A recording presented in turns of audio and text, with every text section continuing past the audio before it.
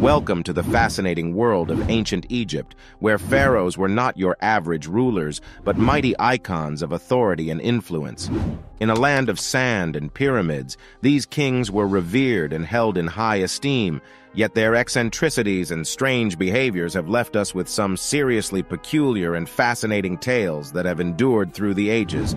Let's sip on some Nile tea and uncover the ancient Egyptian tales. It all starts with a cat. Cats were always kind of a big deal in ancient Egypt, and I don't mean your everyday aw, that's cute kind of obsession. No, no, no. In the eyes of the ancient Egyptians, harming a cat was considered a serious crime, punishable by severe consequences. Millennia before Isaac Asimov's 3 laws of robotics, the pharaohs seemingly crafted their own set of laws to safeguard these furry animals. One exceptional example of a pharaoh prioritizing the well-being of cats over the welfare of his own people is depicted in the story of Pharaoh Psamtik III. During his reign, an extraordinary incident occurred when a rival Persian king named Cambyses II sought to conquer a major Egyptian stronghold, Pelusium.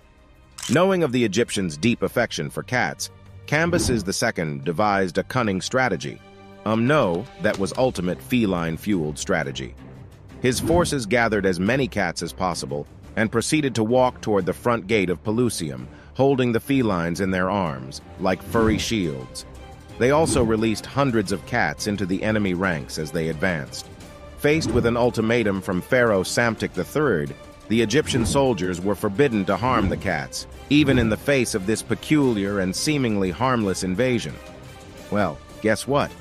They weren't about to risk being on the wrong side of their ferocious pharaoh. Under the threat of severe punishment, the Egyptians allowed Cambyses II's men to enter the city unchecked, and the cat-laden Persians didn't waste the opportunity. They clawed their way to victory, celebrating with purr-eyed and dignity. Not really. Cambyses II's true catitude emerged as he turned Pharaoh's defeat into a downright catastrophe. He hurled cats at the retreating Egyptian soldiers, shouting taunts and insults about their gods. This embarrassing defeat at the hands of the Persians, coupled with the demeaning treatment of their beloved cats, served as a humiliating reminder of the consequences of underestimating their adversaries and the significance of their cherished feline companions in the eyes of the pharaohs.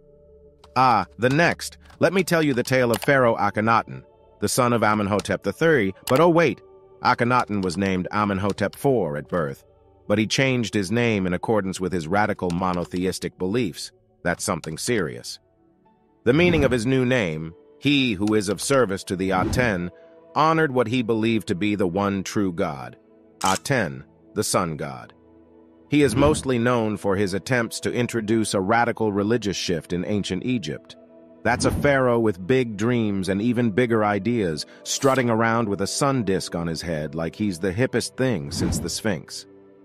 Akhenaten was a radical religious zealot who revolted against the Egyptian orthodoxy. He rejected the canonical Egyptian pantheon, led by Amun, the king of the gods, in favor of a kind of monotheism centered on a solar god, Aten, who appeared as the visible sun disk. This shift spurred changes in the nation's art and culture, changes that were reviled by a large contingent of Egyptians. You see, while other pharaohs were into their cool crocodile man and dog-headed grim reaper gods, Akhenaten decided to go rogue and worship a radiant disk of light named Aten. Now, I'm all for embracing the uniqueness of religious beliefs, but I guess Aten just didn't have the charm of the other deity dudes and dudettes. Imagine the scene. Akhenaten trying to convince the people that Aten was the coolest super god in town, but folks were like, nah, we'll stick with our tried and true pantheon, thank you very much.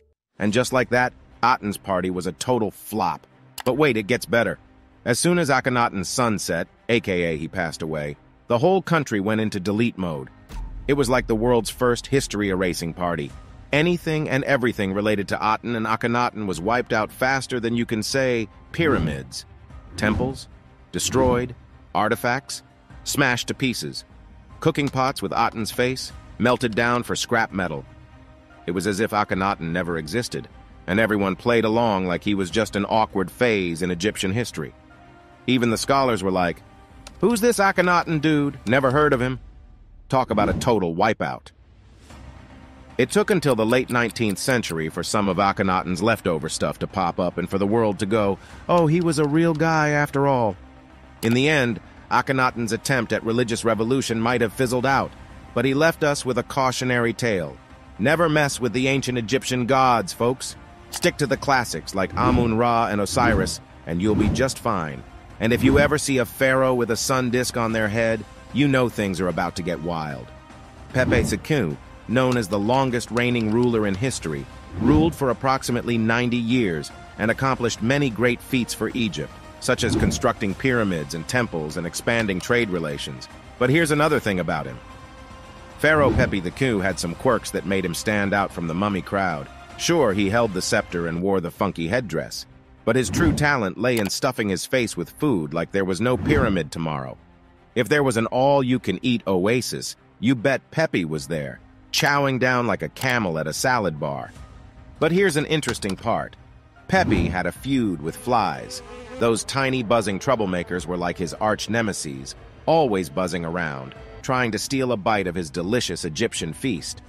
Pharaoh Pepi was like, "Oh no, not today, my fly friends." To fend off the pesky buzzers, Pepi concocted a wild solution. He appointed a poor soul from his massive entourage to be the honey slave each day. Yep, you heard it right. This unlucky honey-dipped warrior, aka his servant, would stand there, sticky and sweet, acting like a fly magnet. Flies, thinking they hit the jackpot with an endless honey buffet, would land on the poor guy, only to get stuck like they've stepped into ancient quicksand. Pepi's honey-coated guardian was like a walking fly trap, and soon, every room in the palace had one. It was like an absurd version of Flies Anonymous, where the flies couldn't resist the honey's temptation, and Pepi couldn't stop laughing at their misfortune. Additionally, he had a very weird fascination with dwarves and pygmies, and even sent letters requesting their acquisition. The reason surrounding his fascination remains unknown. While the popular image of an ancient Egyptian pharaoh often depicts a strong, golden-skinned man with a crooked staff and a distinctive headgear, it is essential to acknowledge that Egypt also had female pharaohs. One of the most renowned and successful among them was Hatshepsut, who earned a lasting legacy as a celebrated ruler. Her reign is credited with fostering major trade routes that enriched Egypt with gold and various spices, leading to prosperity. But here's the catch. Being a female pharaoh in ancient Egypt came with its challenges. Everyone, male or female, was supposed to have a beard during fancy ceremonies to show off their pharaonic power. But come on, Hatshepsut couldn't exactly grow a beard even if she tried. So she took matters into her own hands and had these fancy fake beards made. I can only imagine the royal barbershop going, "All right, people, time to craft some super stylish top-tier beards for the pharaohs who can't grow one." Hatshepsut wasn't just a fashionista with her fake beard collection. She was smart too. She knew that some folks might raise eyebrows at a woman ruling the kingdom, a move that was unprecedented for a woman at that time. So she decided to silence the naysayers by having her statues made in a way that showed her with female features but also buff manly muscles and, you guessed it, that pharaonic beard. Talk about making a statement. But her stepson, Thutmose III, who initially resented her authority, later tried to erase her from history after she died. So there you have it, a pharaoh like no other, Hatshepsut, the trailblazing, gold-skinned, beard-rocking Wonder Woman of ancient Egypt. The tale revolves around the enigmatic figure of Pharaoh Sesostris, whose historicity remains uncertain, as modern historians speculate that the stories attributed to him might be a blend of different pharaohs, including Ramses the Great and Seti I. As a result, we don't know exactly who the following story is actually attributed to, but we had to share it because, well, you'll see. According to the legend, Sesostris was a highly self-assured military commander driven by an insatiable thirst for battle. He allegedly exhibited open disdain for adversaries whom he deemed weak in combat, while lauding those he believed fought valiantly and honorably. The curious aspect of this tale is the peculiar way in which the pharaoh is said to have responded to cities that surrendered easily or put up feeble resistance. It is claimed that Pharaoh Sesostris ordered the erection of statues in the heart of these conquered cities, bearing a distinctive and symbolic feature, a representation of a female genitalia, interpreted as a means of implying that the defeated city's army fought like women. It is essential to emphasize that the veracity of this anecdote is questionable, given that its primary source is the renowned yet often unreliable historian Herodotus. As responsible purveyors of historical knowledge, we present this tale with a cautious approach, recognizing the uncertainties surrounding its origins and authenticity. However, due to its fascinating and unconventional nature, we felt compelled to share this intriguing account, allowing you to contemplate the enigmatic character of Pharaoh Sesostris, whoever he might truly be in the annals of ancient Egypt. Tutankhamun ascended to the throne at a young age, 9 or 10 years old, and his decisions were heavily influenced by his advisors, particularly I, who was known for being a plotter, but we are unsure. During his reign, Tutankhamun focused on restoring Egypt to its pre-Amarna period, rebuilding temples and monuments, and changing his name to show his devotion to the gods. He married his half-sister, Ankhesenamun, and they had 2 daughters who died in infancy. After Tutankhamun's death, Ankhesenamun may have sought a foreign alliance through marriage, but the prince sent for her died under mysterious circumstances. Overall, Tutankhamun's reign was relatively unremarkable, but his legacy would be forever changed thousands of years later with the discovery of his tomb in the Valley of the Kings by Howard Carter. It is said that Tutankhamun's golden coffin was buried in a tomb in the Valley of the Kings, surrounded by 5,000 priceless treasures. These ranged from canopic jars that contained his organs to his dazzling footwear, some of which depicted paintings of his enemies on the soles. So everywhere the king went, he trampled all over his foes.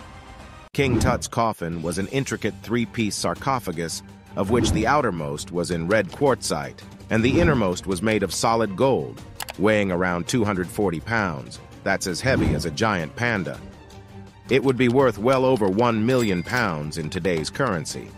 Tutankhamun's health, which was plagued by various genetic abnormalities and conditions such as a club foot and a degenerative bone disease.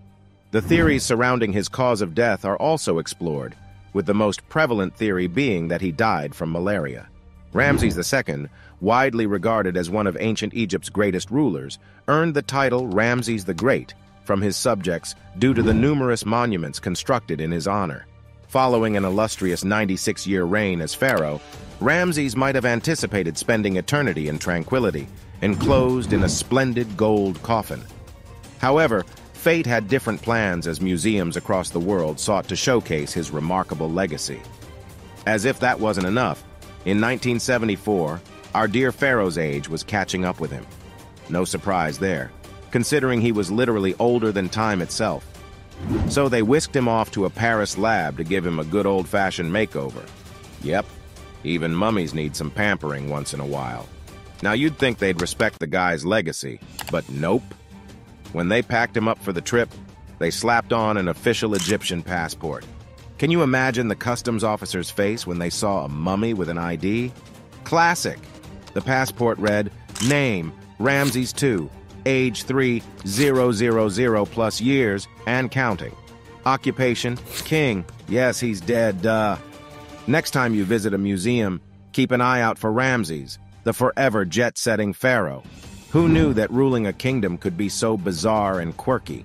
These pharaohs were the original examples, strutting around with their golden scepters and wacky antics. And so, we leave behind the land of sand and pyramids, but take with us the memories of the furriest invasion, the pharaoh with a sun disk on his head, the honey-covered slaves, the fake beards, and the passport-wielding mummies. Long live the pharaohs and their hilariously bizarre antics. Which pharaoh's story intrigued you the most, and why? Let us know in the comment section. Until we meet again, may the spirit of the pharaohs live on in the hearts of all who seek to uncover the mysteries of our shared human heritage.